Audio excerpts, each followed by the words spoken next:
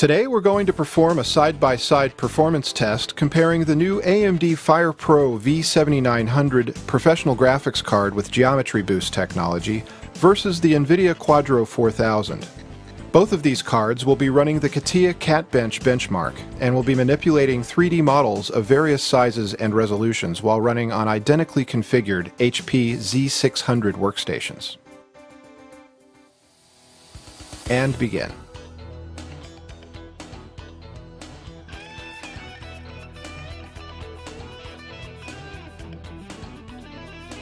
As we can see, the AMD FirePro card is already clearly in the lead, and it's already a couple of tests ahead.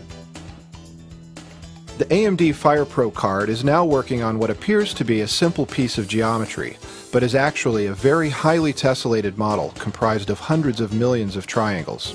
This really pushes the ability of any GPU to process large amounts of geometry.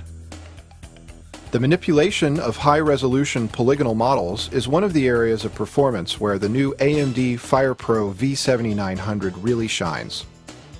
This card's geometry boost feature can help maintain interactivity in a 3D viewport, even when working with very dense models.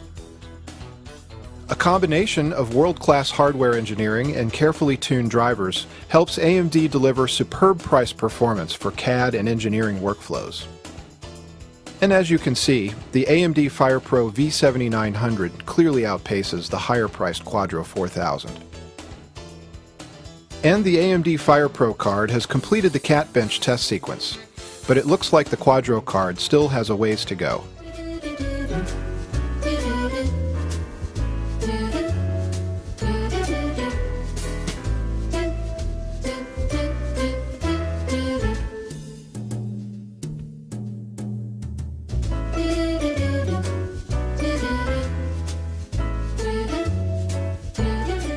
And the last test.